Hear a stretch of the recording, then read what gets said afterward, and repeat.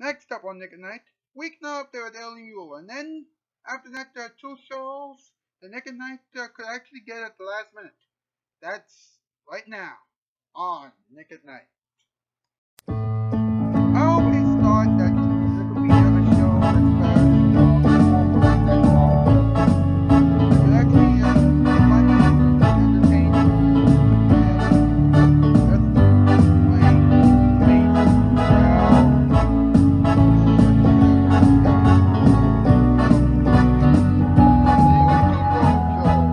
Denzel Washington gets this show. This week now, they're really moving it now. Denzel Washington's favorite YouTube personality. That's right, Mr. Ellie Cuddy Muller. Ha! Welcome to Weeknight Update. I'm Ellie Cuddy Muller. What's on my card's office? Dave Jam Creations. Thanks for the theme song. Appreciate it. Now, Spec Ken has his fan edits. The Varkas with his movie night program. Nev 509 has vigilante videos and gameplays. So it's lots of his commentaries. Marvin the Maniac, Dr. Blood Studios, and Cassie Dragon. They have, well, let's be honest, they got some interesting videos, alright? I don't know how to really describe them, but hey, what can you do? Now, it's time for everybody's favorite opening segment of any late night show ever. What's up? That's right. Tonight we ask, what's up with Denzel Washington, a man who has been in Hollywood longer than the Hollywood sign? Come on, it's true. Now, according to a recent website story, now this is true. He has only done 1 movie sequel throughout his entire career, and that is The Equalizer 2. Really? Wow. Siskel and Ebert would have been so pleased. Now, he was also applauded by a lot of people about his movies. You know, his other movies. Of course, Entertainment Weekly ranked every one of his films. Let's listen to some of Entertainment Weekly's rankings. Huh? Man of Fire, number 10. Flight, number 7. And Malcolm X as number 1. He needs to work harder than that if that's the case. Although, let's be honest, you know, speaking of Malcolm X, it's February, of course. That means it's Black History Month, and you know, I gotta say that it's important for all of us to know about our past, because if you can't learn from your past, then you can't really do anything in the present that'll lead everybody into the future. All right.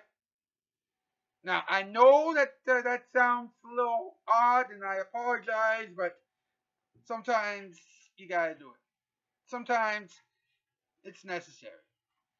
Now, MP and Gregors, let's do the top 8 list. Let's see where we're at.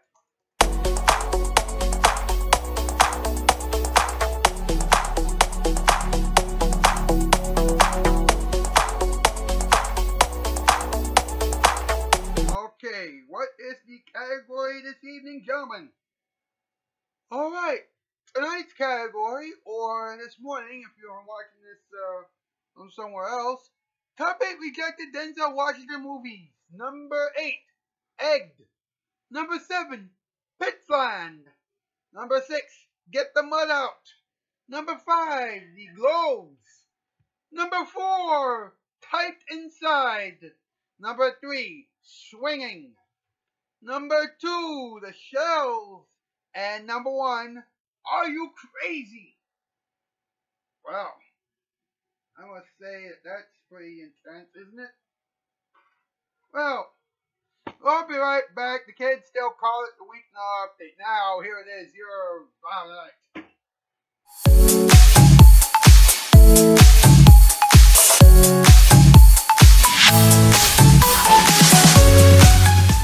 This one's where Iron Man. Spoilers! Then the Lorax. Spoilers! So in the end, George Washington Don't died. Spoiler!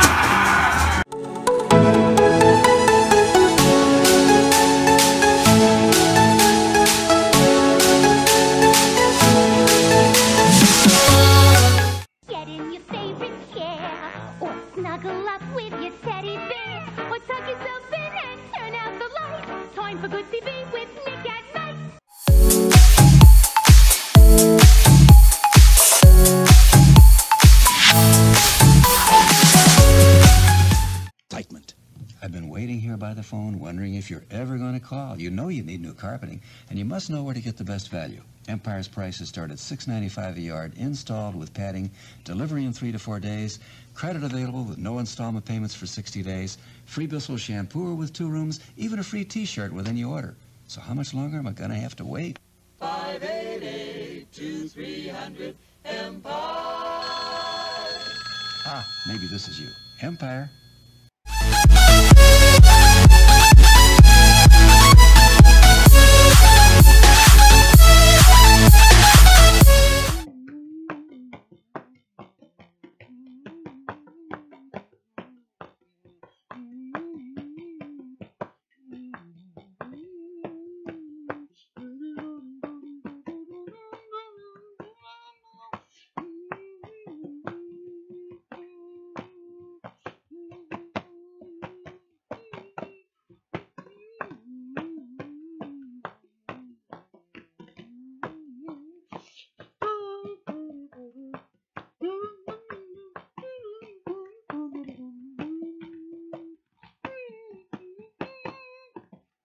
Edward Scott and the boys. Hey, how you doing tonight?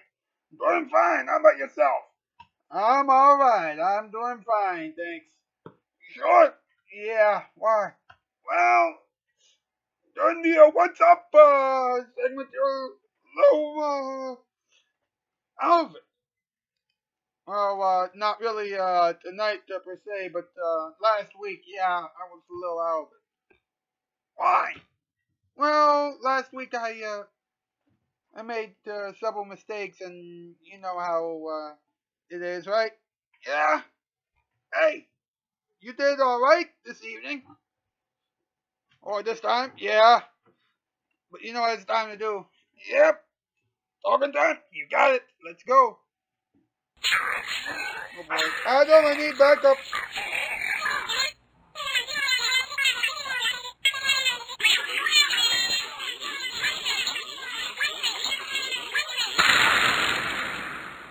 Let's talk about it.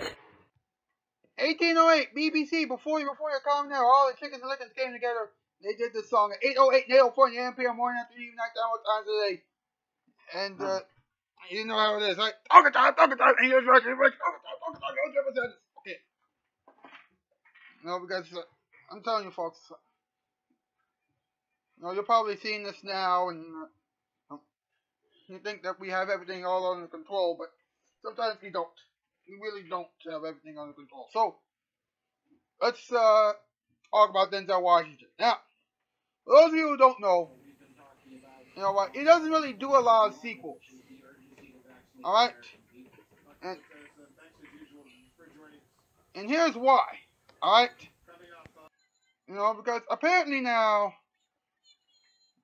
you know, first time he did The Equalizer, it was sort of a big hit. You know, actually it was, it was based on a TV series of the same name. You know, and he did the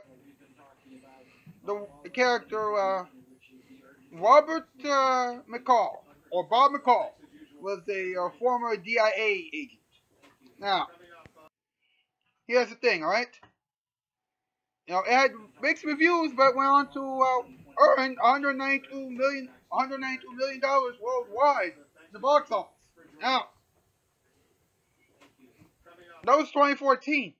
About 4 years later, you know, like he reprised his role in The Equalizer 2. That was the only time he made the sequel. When asked why, he said, "I haven't been asked. The only time I've been asked was for Safe House. But that didn't make sense because my character had died, so they were talking about a prequel. And I was asked for Inside Man, but this one just made sense. It made me think, hey, wait a minute. If we're just picking roles because they made sense, and how come, you know, one thing that made sense only made $190 million worldwide? You know, why didn't a movie franchise that's only made less than $200 million worldwide in the box office strike anybody as being, magnificent. It just makes no sense.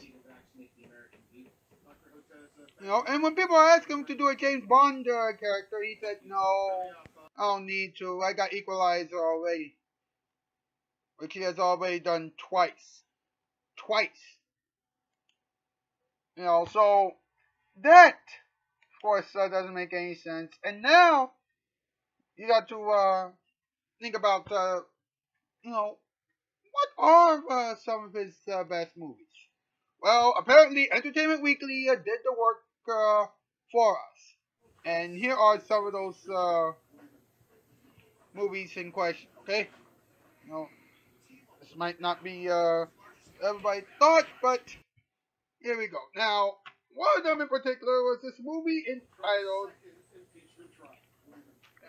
let's get this right. Man of Fire, which also starred then 10-year-old Dakota Fanning. How did Dakota get how did she get dragged into this whole thing? Don't ask. Alright. And then you got, he got game. Which doesn't really make any sense, to begin with, because it's a basketball film, but what can you do? And then, well, actually, you got the American Gangster in between those two films. Then you got Flight, which, of course, is all about, flying and things like that. You got Fences, The Hurricane, Glory, Philadelphia, Training Day, and Malcolm X. Now, people seem to remember Training Day more than Malcolm X. That's only because of the fact that he was nominated for an Oscar with that movie. Alright. The Malcolm X stuff, it was basically about Malcolm X, who was fighting for, or who was fighting against, I should say, racial injustice.